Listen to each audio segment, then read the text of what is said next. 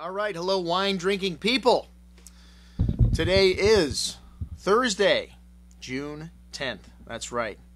The kids both got out from their last day of kindergarten yesterday, and we're getting ready for our first summer vacation. Taking off down to Costa Rica on Sunday morning, so that's why we got a kind of a light week next week.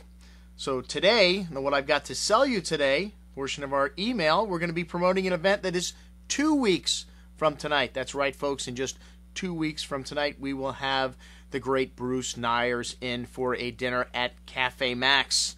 And I travel all over the world, and I eat in the finest restaurants everywhere I go, and it's always nice to come home to a meal at Cafe Maxx, because let me tell you, there is no better food than what Chef Oliver Saucy throws down at Cafe Maxx at one of our special winemaker dinners. And we've got some incredible wines. Bruce was when I first met Bruce in the early 90s, he was working for Kermit Lynch. He was the national sales manager and is still the national sales manager for Kermit Lynch, has been for several decades now. Kermit, one of our favorite small importers of French, now Italian wines. We just did a tasting with some of Kermit's Italian wine producers. This is where Bruce developed his love of fine wines. And in 1992, with Aaron Jordan, one of the top consulting winemakers in Northern California, he started a vineyard with his own, a label with his own name on it.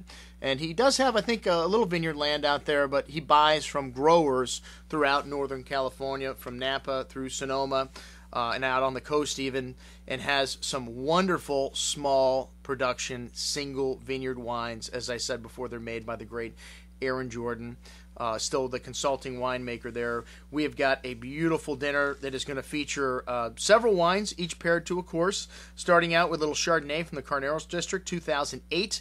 And I know you guys have I mentioned 2007 being a great vintage. The only thing wrong with 2008 is that it's following 2007. That'll be going with the pass-arounds. And if you guys have been to a dinner at Cafe Maxx, you know that the pass-arounds are a meal almost all to themselves.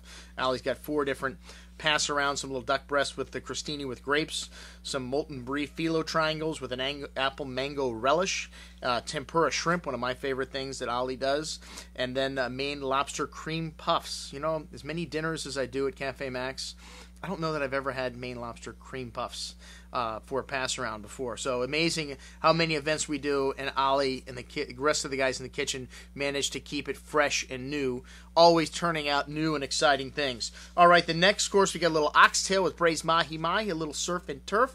You know how we do it. We like to do that.